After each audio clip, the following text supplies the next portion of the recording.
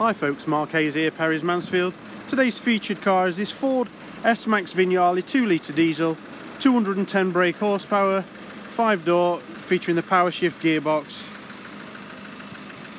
Can be used in a semi-automatic mode using the plus and minus button behind the steering wheel, but it's a paddle shift as well. £3,145 worth of factory upgrades on this car, folks, so it makes it an absolute bargain at the asking price. Features perpendicular parking and parallel parking, so basically you control the pedals, the car does all the steering for you into your parking spaces. That's parallel parking at the side of the road, in between parked cars, or at the supermarket into a bay. As you can see, beautiful stone leather inside. We've got 3 ISOFIX child seat anchor points along the 3 rear seats, and they're all on their own independent rails, so you can move them all backwards and forwards like you can your front seats. 6th and 7th seat in the back, they're the option seats if you want to put them up. Keeping them down gives you an absolutely colossal boot space. Coming into the front,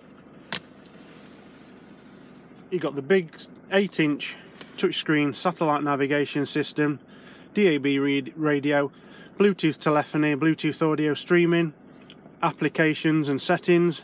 Also features a front camera for front view for pulling into parking spaces forwards.